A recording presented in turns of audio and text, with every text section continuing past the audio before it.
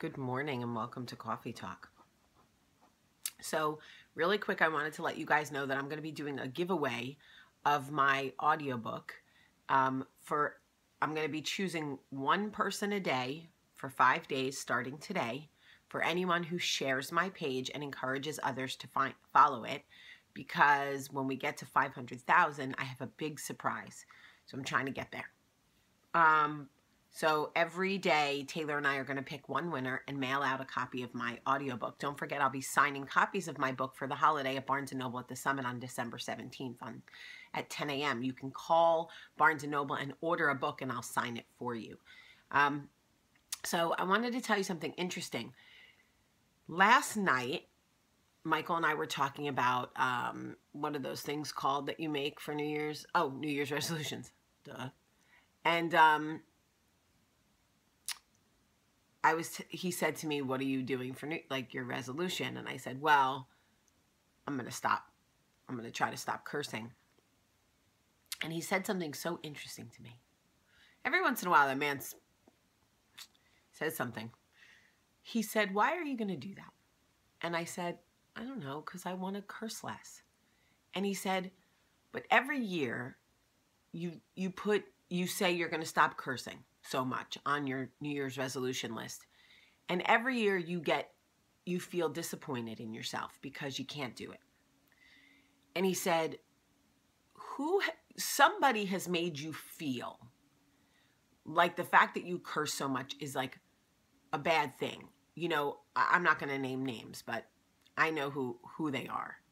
He said, they've made you feel like it's not ladylike, like it's not classy, like you can't be successful if you curse so much and you know, whatever.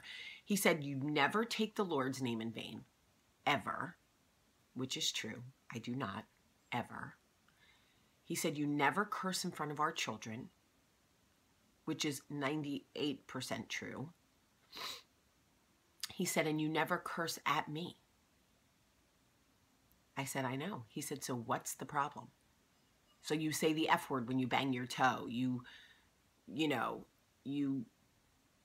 whatever, he gave me a few examples of my colorful language. And he said, but I think the things that matter, you have great control over. And he said, I just don't think you should put that on your list because you're constantly setting yourself up for failure. And you're always disappointed in yourself come January 3rd when you've already cursed 10 times and you're like, oh, I can't do it. I don't know why I can't do it. What is wrong with me? And he said, I don't think there's anything wrong with you. It's just part of who you are. He said, and I happen to love it. You're so different from me. And he was like, I don't want you to be just like me. And I swear to you that it was like I felt like someone had set me free. I was like, between watching the Giants win, no gloating here, Cowboy fans, and then that, we're not snugglers. And last night we got into bed and I was like, can we snuggle? And he lifted his arm up. He was like, bring it in, because I like to smell his armpit. And I climbed in close to him and wrapped, my long monster legs around his legs. And I said to him, thank you so much for saying that to me, because you really set me free. It was like I had believed what everybody told me about my mouth. I talk too much. I curse too much. I'm too loud, blah, blah, blah. And I feel bad about it. And he was like, why do you think I married you? For the mouth. You're welcome. He was like, all of it. I love it. I love who you are. I love not knowing what's going to come out of your mouth. I love the way my children throw their head back and laugh at the things that come out of your mouth.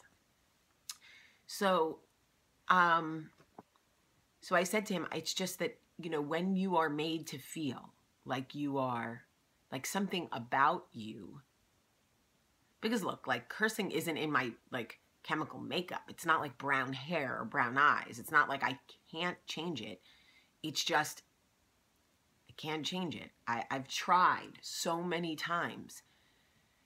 And he was like, why don't you choose things that you have a better chance at succeeding, so you can feel good about your New Year's resolutions, as opposed to constantly choosing things that you'll fail at which make you feel bad all the time. And I thought that's a very good idea. And that is a very good thing to talk to the Coffee Talk community about, because I think a lot of times we go into situations like, okay, I'm not going to do X, but X is so much a part of who we are that we're setting ourselves up for failure. Like, there's just no way to be in a relationship without X, or there's no way to make to go through life without Y. And so we allow society to make us feel bad about part of who we are. Like, and let's not harp on this. I'm just making a point. Okay. Let's not get crazy. Yesterday, I got a message from someone who said, do me a favor and don't put videos of you dancing to Spanish music online. Like, that's not what we come to your page for. Just stick to the self-help and you'll be all right. And I laughed because no. I will never be the person who doesn't share those moments with you. And I don't need you to tell me whether you like them or you don't, because it doesn't really matter, because it is so much a part of who I am. And when I hear something that brings me so much joy, I want to share it with you guys, whether it's something my kid says, whether it's a song that gets me moving, whether it's something I see in a store or whatever, or my Instagram. A bunch of you came over yesterday. I know your mind's been blown by the craziness. Can't say I didn't warn you. Anyway, no, I am just going to be who I am. I'm 40. I'm 40 and I say a lot. And guess what? My husband doesn't care. And he said to anyone, I like this. He said and people say you won't be successful if you curse a lot. I don't know. You pretty successful.